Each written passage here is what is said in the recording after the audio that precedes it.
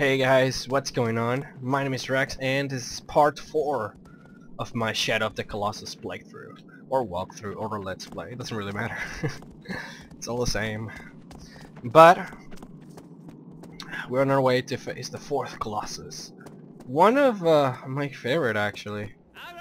It's a pretty cool one, you guys will see. But let's call her... or her horse with the funny name. Come on, man. Alright.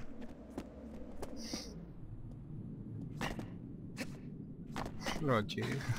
Alright.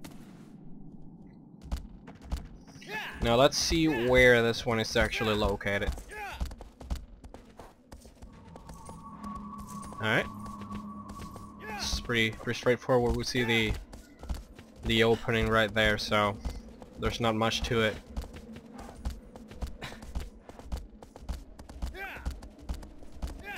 But while on the road, I'll continue into what I was saying in the last episode, a little bit of a background for the game. In this sacred valley, or this forbidden, I guess, area in this imaginary world, there exists this creature, this entity called Dormin, and legends say that he has the ability to revive the dead. So that's the reason why we're here, and it doesn't say much about the nature of this entity.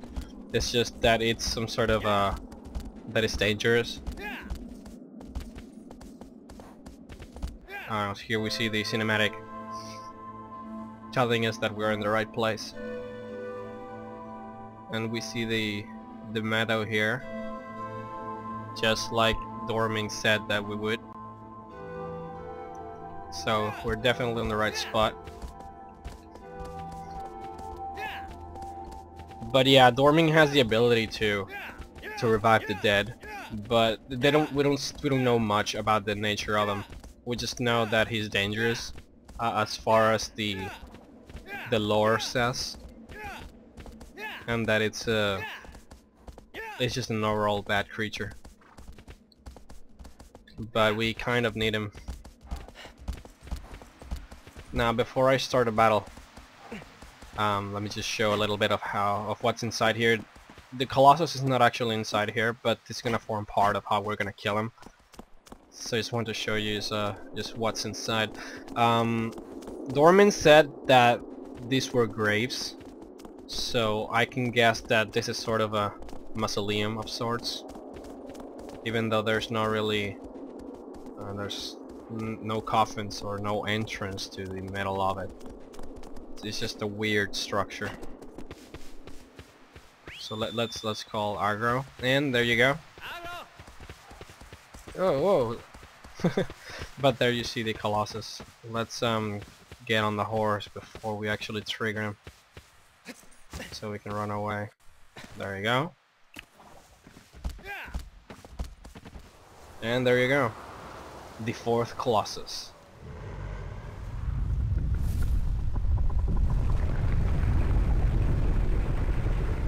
Now this one looks really cool. Has a ribcage and everything. And this one's a little tricky. He's actually gonna go for us and try to attack us aggressively. So I suggest not dilly-dallying. What we have to do though is have him come to the top of the crypt, mausoleum, grave, whatever you can call this. Just on top of this. Now there are different ways to get on top of him, 2 ways mainly, but they all involve grabbing onto his little thread locks, or whatever you call that. Because we cannot grab from any part of his legs or anything, and otherwise we cannot take him down and grab, so we're gonna have to do something special for this guy. Now we have to wait until he gets... Gotta call him up. There you go, he's coming up. Okay.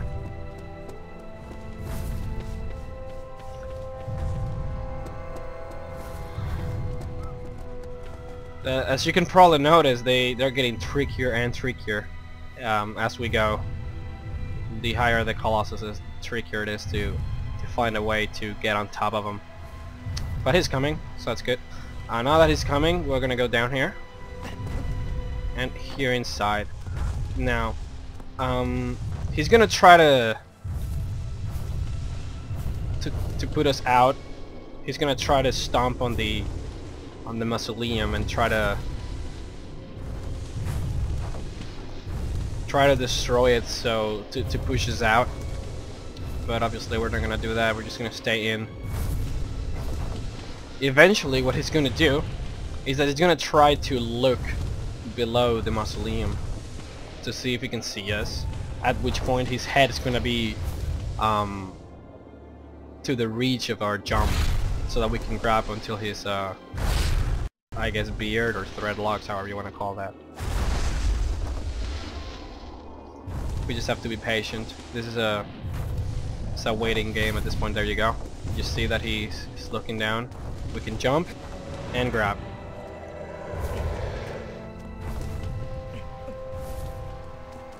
Now it's just a matter of hiking up.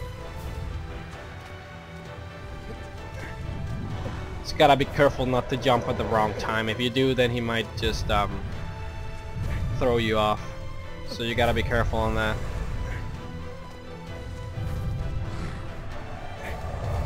You see that he if you let go while he's doing this, you will fall down to his back.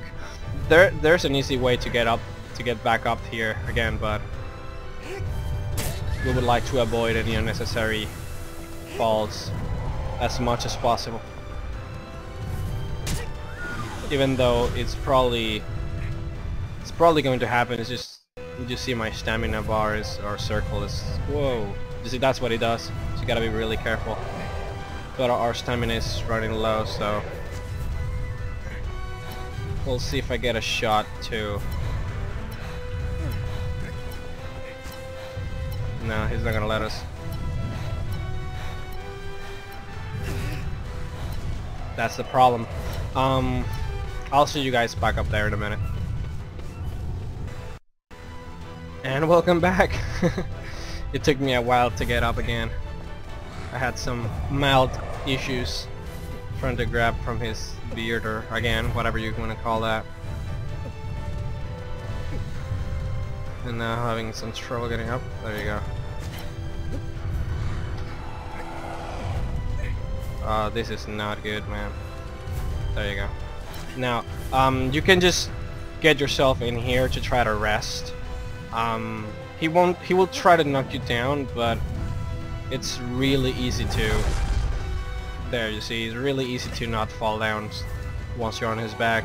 Now what you have to do is hit him here. It will hurt him a little bit, but it's not really the point. What this does is that it will make his head go down, which is what you need. There you go, to get on top of his head again. So that's good. Now we're gonna hit him a couple of times. This is his only real weak spot. He doesn't have any more. I guess the difficulty is just figuring out how to get up and then figuring out his other weak point to get to this one. So it's pretty simple. As you see our horse there doing some funny stuff. But that's the 4th Colossus for you guys.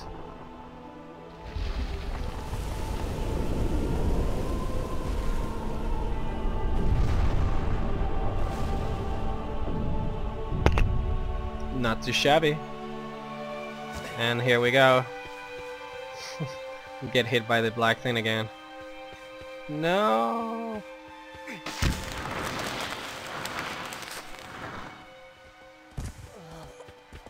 If you noticed, what comes out of us when that black thing hits us looks like the blood that appears when we hit those Colossus. So it's probably made of the same material. You can probably tell that the whole black blood and the black thing are probably all related.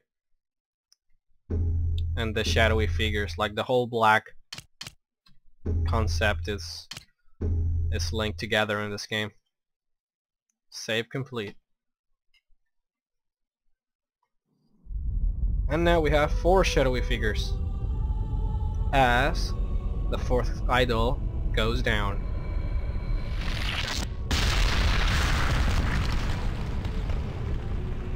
So that's pretty cool.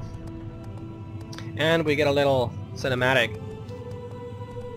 It's nothing too fancy, but it's fairly important because it denotes a checkpoint in our quest. Now with the 4th Colossus down, you can tell that our character is a little dirtier. If you see on his face, on his clothing, and on his hands. I'll give you a quick look after this. Thy next foe is... It casts a colossal shadow across the misty lake. As it soars through the sky, to reach it is no easy task. So this one flies above a lake.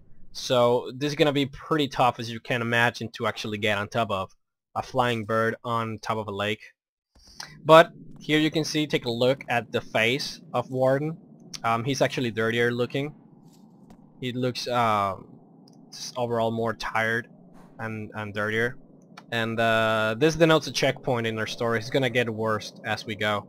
You'll get to see that as we kill more Colossus. But with that, I present to you guys episode 4 of Shadow of the Colossus. Hope you guys enjoyed it, and see you guys next time for part 5.